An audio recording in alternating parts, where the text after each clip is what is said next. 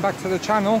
Tonight we are in Snowdonia National Park and we're going to be shooting over the mighty Tryfan. So for those of you who've been following the channel for the last couple of weeks, you've been seeing I've been hitting a lot of locations and trying to hit a lot of my hit list of locations to shoot. This one is by far, has been on top of my list for quite a while.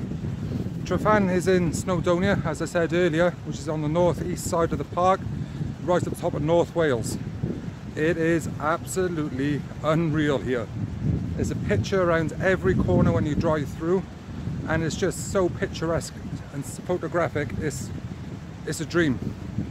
So, as I say, waiting for the Milky Way and darkness to appear, and then we're going to be shooting the mighty Tryfan. I found a little waterfall here on a babbling brook coming down the hill, so I'm hoping that's going to give some lovely long exposures for the water to set the photograph off.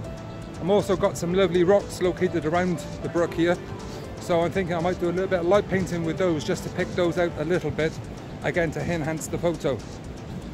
If we got time, I'm hoping to go down to another location in the park. It's about an hour south from where I am now, but that all accords on weather. Up in these hills, that's on microclimate, and as you know, or most of you know, the weather comes in and that's the end of shooting because of mist, fog, or even rain.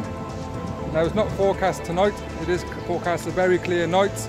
I checked a few apps and weather reports and they're all saying the same thing. It's going to be a glorious new moon night. The best nights for astrophotography.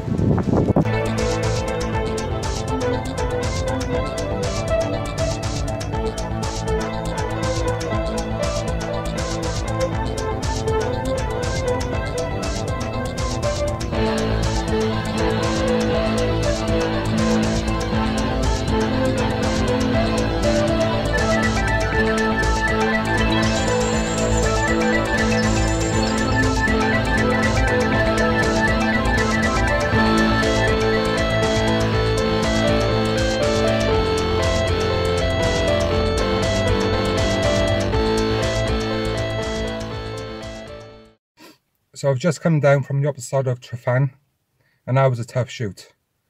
I was there for maybe 4.5 hours and hampered by clouds. The last 6 minutes, I was lucky enough to have a half decent break just to finish off a panel. And this is a little tip for you guys. If you've got the patience and you're doing a panel, start from the ground and work up. So then when you get the break in the cloud, you can quickly take your shots. That was a tough one. So next plan is to get back on the road and then head an hour down into the park to another location. I'll have a scout out at that. Hopefully the clouds will be disappeared down there, but it's not guaranteed.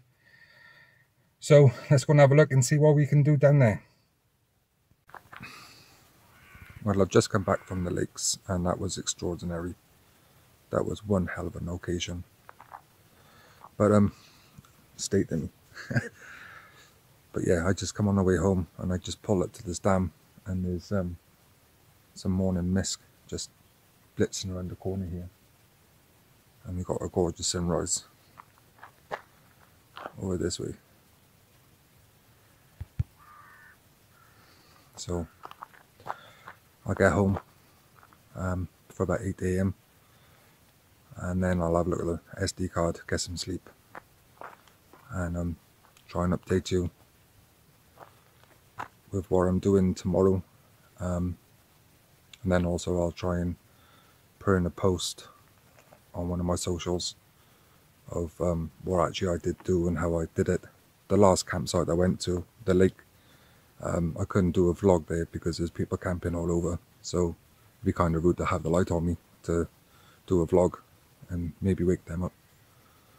But coming home and stopping and seeing this, absolutely stunning.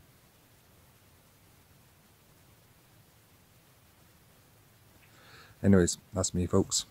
Until next time, stay well, clear skies and take care. Bye.